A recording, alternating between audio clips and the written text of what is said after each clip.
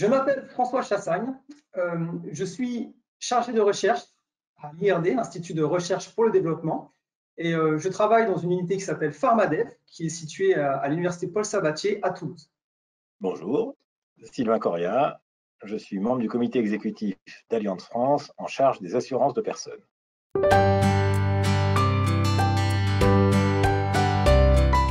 J'ai postulé au prix Jeune chercheur de la Fondation pour la recherche sur la biodiversité afin de promouvoir mes travaux de recherche et également de faire connaître ma discipline qui étudie la biodiversité et son action sur la santé humaine.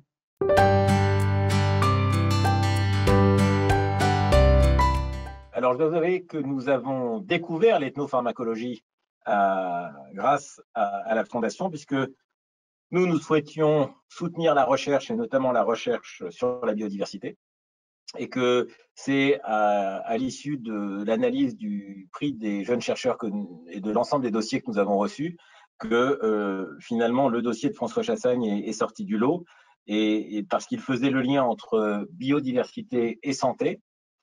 Allianz est un assureur santé. Nous nous préoccupons à la fois du bien-être et du bien vieillir de nos assurés, mais aussi de nos concitoyens.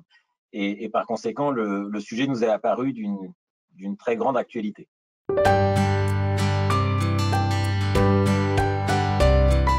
Au cours de mes études de pharmacie, je me suis rendu compte que beaucoup de médicaments provenaient de produits naturels et notamment de plantes médicinales. En même temps, j'ai constaté qu'il y avait énormément d'autres plantes utilisées en médecine traditionnelle sans que l'on connaisse leur efficacité ni même leur potentielle toxicité. Afin de répondre à cette question, je me suis tourné tout naturellement vers l'ethnopharmacologie, qui est une science qui permet de savoir pourquoi et comment les plantes utilisées en médecine humaine sont capables de nous soigner.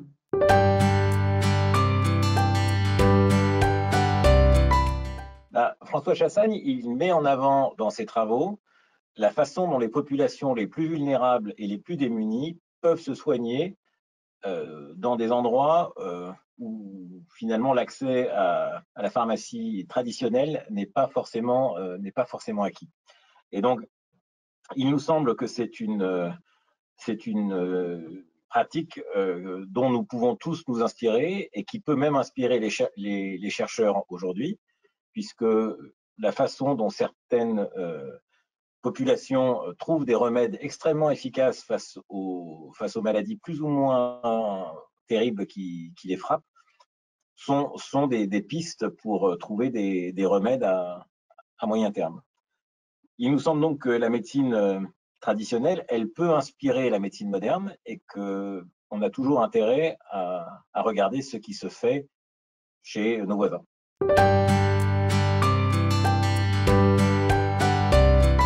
Parmi les travaux que j'ai effectués en ethnopharmacologie, j'ai récemment finalisé un travail de recherche bibliographique sur l'activité antibiotique de plantes et de composés de plantes. Pour ce travail, on a analysé 4000 articles scientifiques et on a recensé plus de 1000 espèces de plantes et 500 composés de plantes avec une activité antibiotique intéressante. Surtout, je me suis rendu compte qu'une très faible proportion des plantes de la flore mondiale étaient étudiées et que celles-ci pourraient contenir de nouveaux antibiotiques. Il est d'ailleurs urgent d'étudier ces plantes car la déforestation et le changement climatique réduisent de jour en jour le nombre d'antibiotiques potentiellement à découvrir à partir de ces plantes.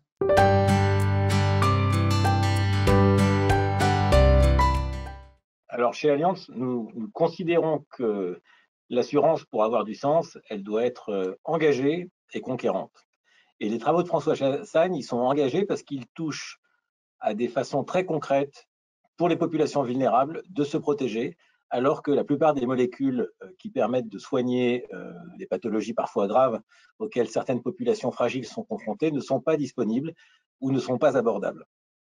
Donc, très concrètement, il nous semble que en tant qu'assureur engagé, c'est aussi contribuer à l'essor d'une médecine qui permet à tous de se soigner indépendamment de ses moyens ou indépendamment de l'endroit où il se situe. Et que de ce point de vue-là, les travaux de François Chassagne sont un vrai pas en avant qui mérite d'être soutenu. Par ailleurs, nous souhaitons être conquérants, c'est-à-dire que ces Ces thérapies, qui sont parfois trouvées dans des endroits extrêmement reculés, nous souhaitons les mettre à disposition de nos assurés à travers nos contrats qui prennent en charge un certain nombre de médecines traditionnelles, même si ces médecines ne sont pas remboursées par le régime obligatoire.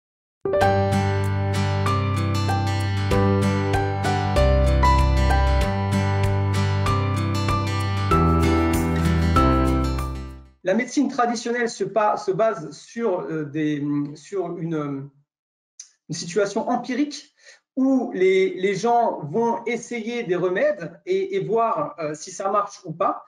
Nous, notre rôle en tant que scientifique, c'est de valider cette démarche-là en faisant donc des tests sur des modèles pharmacologiques qui vont permettre de savoir si cette situation empirique peut être justifiée et peut avoir en fait une activité pharmacologique quelconque et des mécanismes d'action bien particuliers.